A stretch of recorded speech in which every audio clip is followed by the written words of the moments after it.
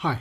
Now if you'd like to have a go at this question on finding a sampling distribution, just give you a moment to pause the video in case you haven't seen this question before, and when you come back I'll take you slowly through the work solution. Okay, welcome back then if you had a go. So we've got to find the sampling distribution then for the range of the numbers on the three selected balls. So let's just define a random variable. I'm just going to say let R be that random variable. So let R be the random variable, RV for short, and it's going to be the range. Okay, so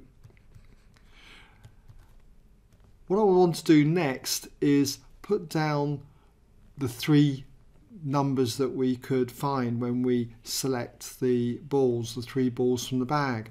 And if we're systematic about this, then let's say we start with all three of them are ones, okay?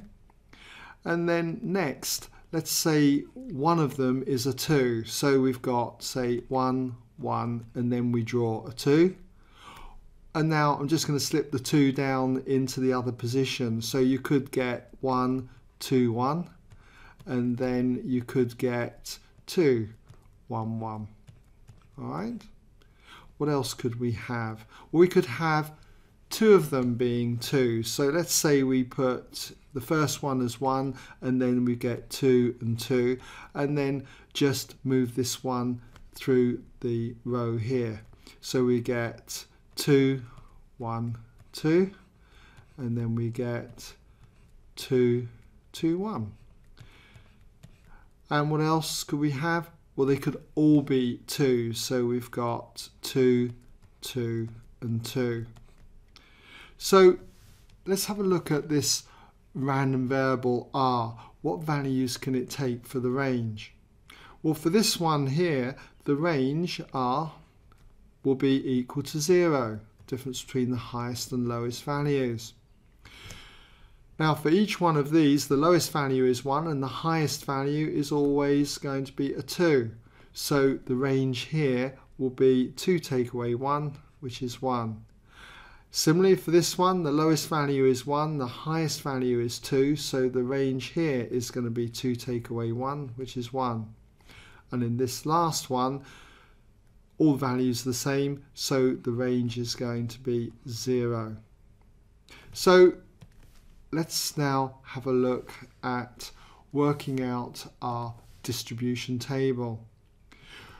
Our observed values for the range are going to be 0 and 1. So we can have 0 and we can have 1.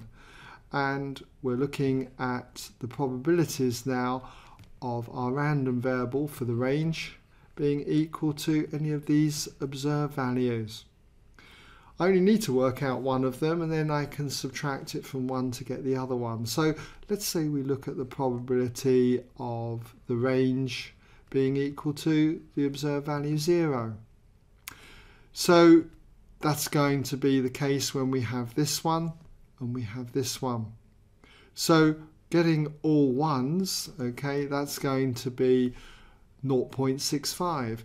0.65 all cubed. And then for the 2's, we've got 3 of those, so that's going to be plus 0.35, and that's going to be cubed.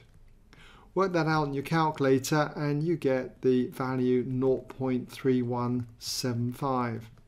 So I can put that in there as 0.3175, and then if I take this away from 1, I get 0.6825 for the probability that the range is 1.